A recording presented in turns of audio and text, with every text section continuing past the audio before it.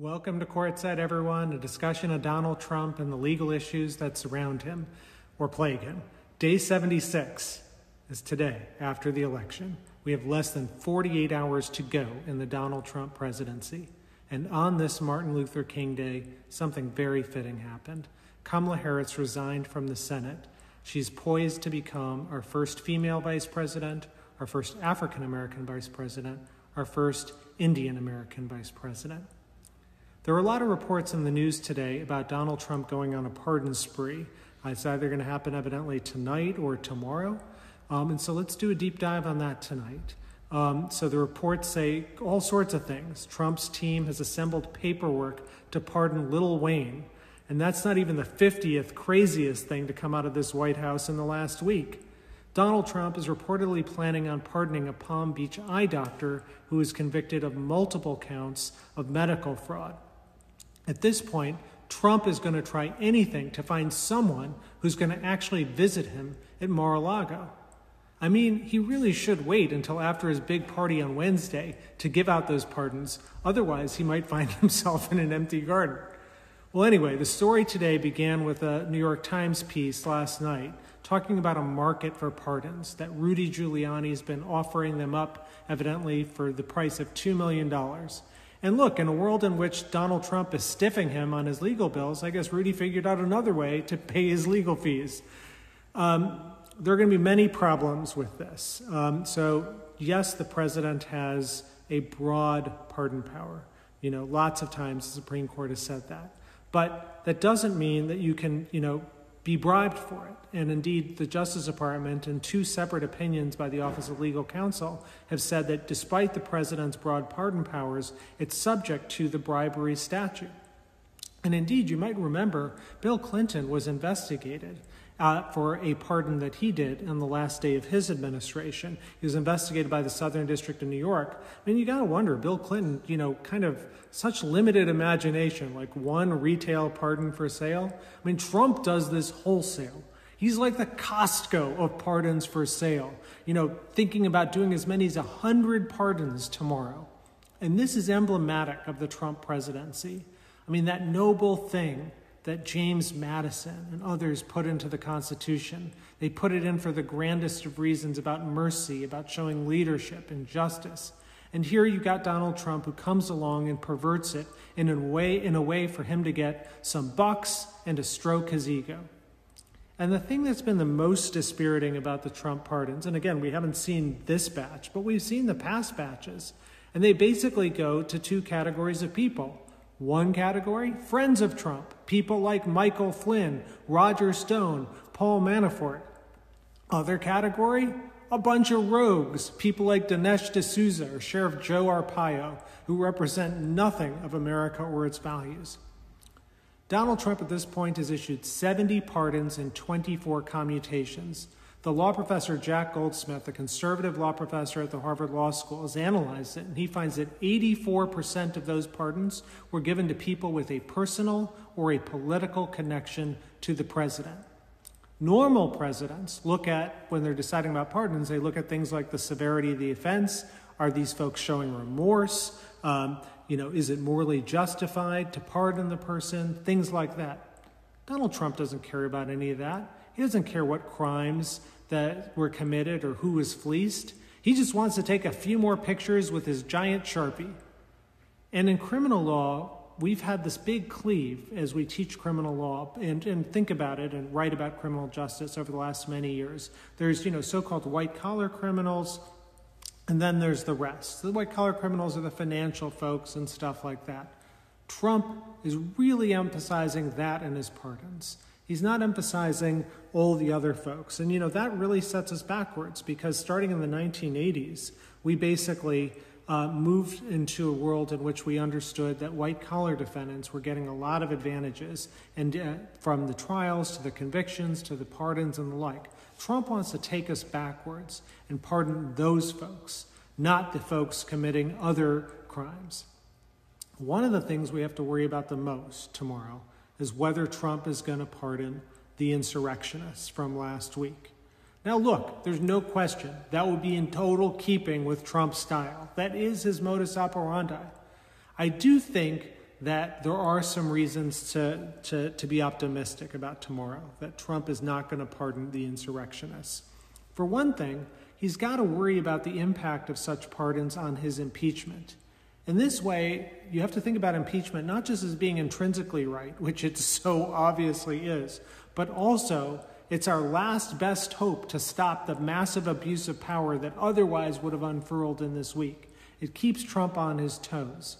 Indeed, if he were to pardon the insurrectionists, it'd be part of the impeachment case against him, that he's giving aid and comfort to enemies. He'd be what the law calls an accessory after the fact in many ways. Also, Trump has to fear if he doles out pardons to these folks, they won't have Fifth Amendment protections against self-incrimination. And then they'd have to rat out Trump to the extent that any of them had any contact with him or anything else. So, he always has to worry about that with the pardon power. And finally, the claims for the pardon on these folks is just so laughably thin. I mean, give me a break. These people deserve a pardon? I mean, one of the rioters flew to Capitol Hill on a private jet and now asks Trump for a pardon, essentially saying that she came at his invitation and his bequest. The idea that Trump made me do it that's like the only defense that makes you look guiltier than the crime itself. And I wonder if people like Rudy Giuliani will be as eager to represent Donald Trump at his impeachment hearing if he gets his hands on a pardon first. There's a whole nother question about pardons, which is, I know many of you have raised in the comments, which is like, how specific do you have to be? Can you just have like a blanket pardon for anything? Well, the text of the Constitution doesn't say one way or the other. But the whole point behind an unlimited pardon power is some sort of popular accountability. That's why our founders put it in. They said, we're going to have almost no restrictions on when you can pardon. But that's because you do it in full view of the public. They got to understand what you're doing. So if you have a blanket pardon that just says, look, I'm absolving you of everything and anything you've ever done, that undermines that accountability function. And indeed, if you go back in English history, people like Blackstone, kind of the leading English commentator at the founding, said that general words of a pardon don't work, that you've got to be specific. Now, it is true that Gerald Ford did pardon Richard Nixon for basically a blanket pardon for all crimes he might have committed in the last 5 years. And it's also true that James Madison in 1815, pardoned the followers of the pirate Jean Lafitte, who aided U.S. forces at the Battle of New Orleans. But the 1815 thing is very complicated because that was also part of a war-fighting ability and so on, and might have been justified on other grounds. The Richard Nixon precedent was never tested in court. And the law professor Aaron Rappaport has analyzed 2,200 different pardons between 1974 and 2018 and could only find two ones that didn't have specificity. That was Gerald Ford's pardon of Richard Nixon and the pardons in the Iran-Contra. So there is reason to doubt that you can just have a blanket pardon, but Trump might do it anyway for his family, indeed possibly himself. And that brings me to the last question, which is, can Donald Trump pardon himself? Well, I've briefly mentioned this before. The text of the Constitution makes that very difficult because it speaks of granting pardons. And I know Donald Trump likes to talk about himself in the third person, but it just really doesn't make any sense to say, I am granting myself something. I'm not granting myself this ice cream cone that I'm about to eat. I'm taking the ice cream cone. There's a very weird way to think about it textually in our Constitution.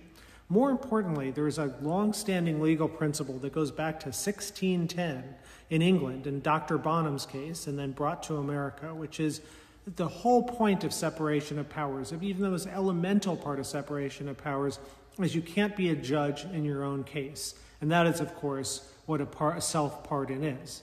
There's a 1974 Justice Department opinion that's controlling, that's on the books right now, that says that you can't pardon yourself if you're the president. Now, Bill Barr has been out yesterday and today trying to launder his reputation, such as it is, by saying, well, I left the administration without knowing. I told the president I didn't want to know anything about the pardons. Again, give me a break. The Justice Department has an opinion saying you can't pardon yourself if you're the president. if you're the Attorney General, you don't just get to say, I don't want to hear about it or something like that. You got to stand up and enforce the opinions of the Justice Department. And if Barr won't do it, we certainly will. So if Trump tries to pardon himself, I think that should be tested and challenged absolutely by the new administration.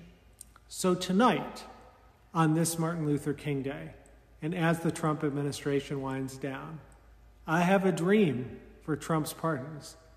I have a dream that I wish that as Trump waddles into the Oval Office tomorrow, in the midst of signing his 100 or so pardons, I have a dream that he reflects on why he was surrounded by so many people who commit federal crimes. I have a dream for just this once.